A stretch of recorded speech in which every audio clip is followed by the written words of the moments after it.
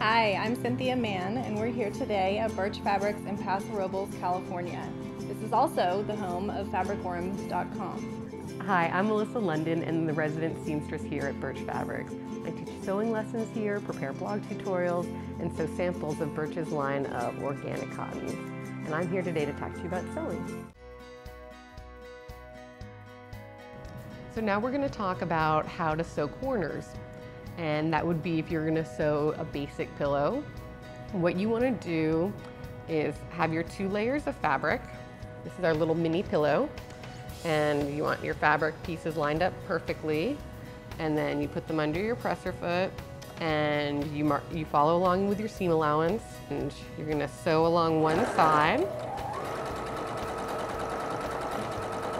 If you're using a 5/8 seam allowance, you're going to stop 5/8 from the next side of the pillow. You can make a little mark before you start so you don't overshoot it.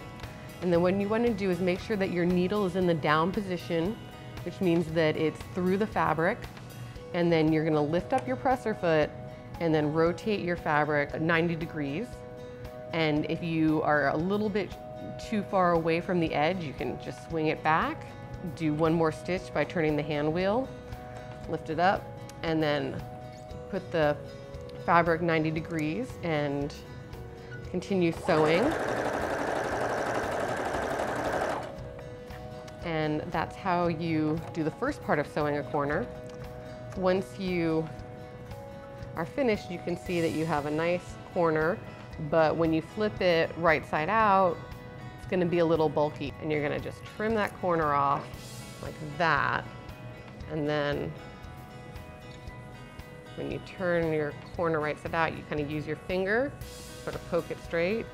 You take a pin and very, very gently, so you don't rip your stitches, kind of just pull out that corner so it's nice and sharp, and then you'll press it and you will have a perfect 90-degree corner.